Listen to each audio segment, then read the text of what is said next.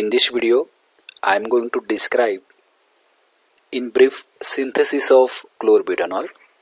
This video is prepared for undergraduate students. So, chlorbutanol, structurally it is a very simple small molecule and its IUPAC name is 1,1,1 trichloro 2-methyl propane all. Basically, it is bacteriostatic and can be used as a preservative in few of the ophthalmic solutions, intramuscular injections. It has got sedative and hypnotic property and it is useful in motion sickness. So, this involved reaction between acetone, ethanol and KOH. It is very simple to look, but it involves nucleophilic addition of a chloroform to the carbonyl carbon of acetone to produce chlorbutanol.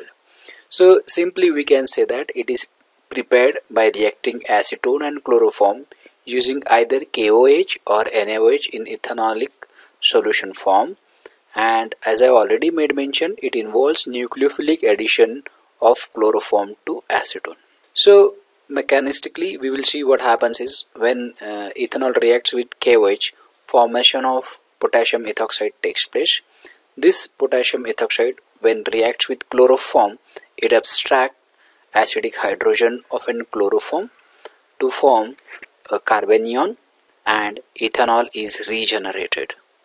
So this carbanion, which is formed as an intermediate, it has got a carbon having negative charge, means possessing excess of electron, so it will share its electron to the carbonyl carbon. Chemistry of carbonyl carbon we have discussed several times.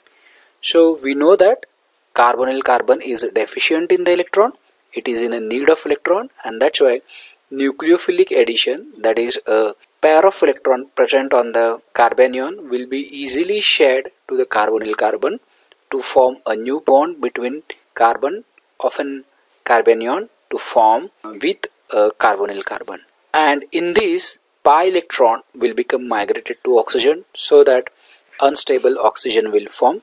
Later on it will get converted to OH after abstraction of H plus ion.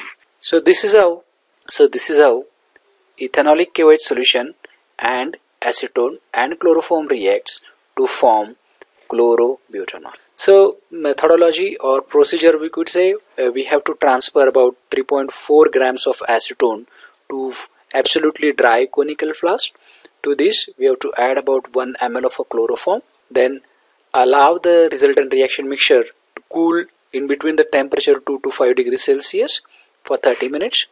Then after cooling we have to transfer about 4 ml of ethanolic potassium hydroxide solution, which is prepared by dissolving 0.3 gram of KOH into around 4 ml of ethanol. After the addition, precipitate will form that we have to filter. It contains a white precipitate of KCl as well along with the product. Residue will be there. Residue we have to wash with a little amount of acetone. We have to collect the filtrate, we have to evaporate it, and formation of crude product will take place. This crude product we have to recrystallize from aqueous ethanol, mixture of water and ethanol.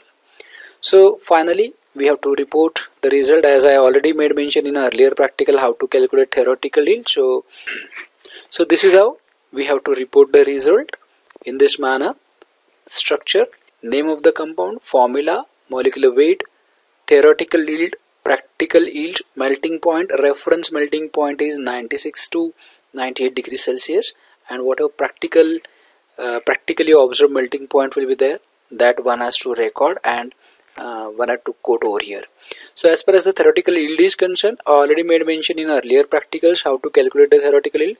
By calculating the molecular masses of acetone and chlorbutanol, we have to calculate the theoretical yield, and whatever practically obtained yield is there, that we have to write here, and from that we have to calculate the percent practical yield.